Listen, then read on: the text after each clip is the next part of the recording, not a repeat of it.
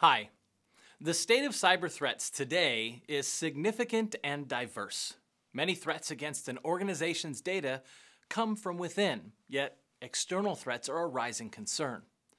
The digital transformation is having a major impact on how we do business, and today's customer-facing initiatives require strong security. The bottom line is that threats are increasing. When I began my career in data networking, the landscape was much different. Connectivity was the driving factor, not security. But today is different. Today's organizations are challenged with finding the threats as quickly as possible. The security analyst job role is about discovering those threats. But how is that done? Where should you begin? How do network attacks occur, and how does malware obfuscate itself on a network? This course will answer these questions and provide you with an understanding of key concepts such as how cryptography works, what can be used to protect against threats at each phase of the attack continuum, and overviews of both the Windows and Linux operating systems from a security perspective. Welcome to Understanding Cisco Cybersecurity Fundamentals.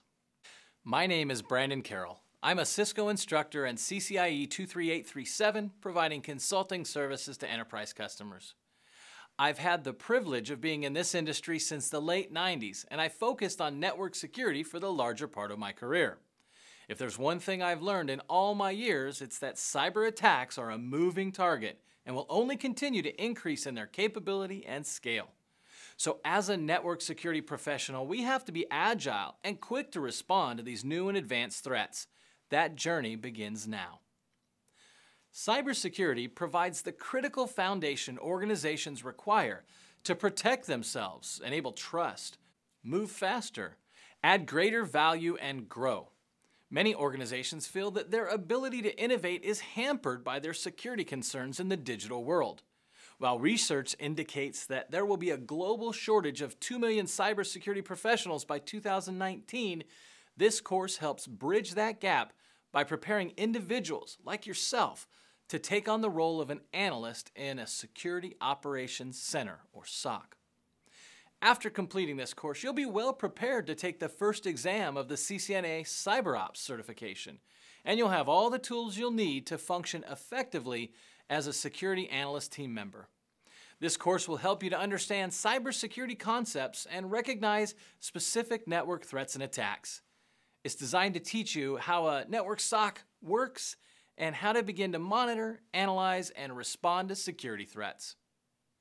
The job role for a security analyst varies from industry to industry, and private sector roles differ from public sector roles. The person taking this course should have some experience with Cisco iOS software, as well as an interest in becoming an analyst in a SOC. Does that sound like you? If so, you're in the right place. If you're not quite there yet, don't worry. Take a look at our other courses such as ICND1, ICND2, and IINS. These courses will give you an introduction to Cisco iOS as well as network security at the entry and associate level. To meet the course objectives, you should have a CCNA or equivalent knowledge. The CCNA can be obtained by taking the ICND1 and ICND2 courses and their corresponding exams. You should also have some understanding of Cisco security product features. This includes general knowledge of the Cisco ASA, iOS Firewall, basic Layer 2 security, and so on. The CCNA CyberOps expands on existing associate-level certifications, which include the CCNA Security Designation, a certification that focuses on the network security administrator role. In addition, it would be beneficial if you have some understanding of open source and commercial network security tools, such as AirCrack, EtherCap, SCAPI, Kali Linux, and other commonly used penetration testing tools. These applications run on Windows and Linux, and being familiar with both of these platforms is a must. We'll cover them in this course, but you should already be somewhat familiar with both. Finally, it's essential that you understand the OSI model and the TCP/IP protocol stack. You should already have some knowledge in this regard. Being able to effectively work in the network SOC means that you have a solid understanding of cybersecurity. There's just no way around it. Having this solid understanding doesn't mean that you need to be an expert in all things security. What it means is that you need to understand a wide breadth of cybersecurity related topics and how they relate to the overall picture of protecting an organization's digital presence. The fact is, threats against today's modern networks pose a real problem, and capable individuals are needed to fight against theft, data loss, and the like. This course will help you to become proficient in cybersecurity related activities as well as achieve the CCNA CyberOps certification. This course focuses on the role of the security analyst working in a network SOC, which monitors systems and detects attacks. It introduces IT personnel to skills that are demanded of an analyst today and teaches you how responses to security incidents are coordinated. What are you going to learn in this course? We begin with a discussion of the TCP/IP protocol suite. Having a solid understanding of this protocol stack is essential.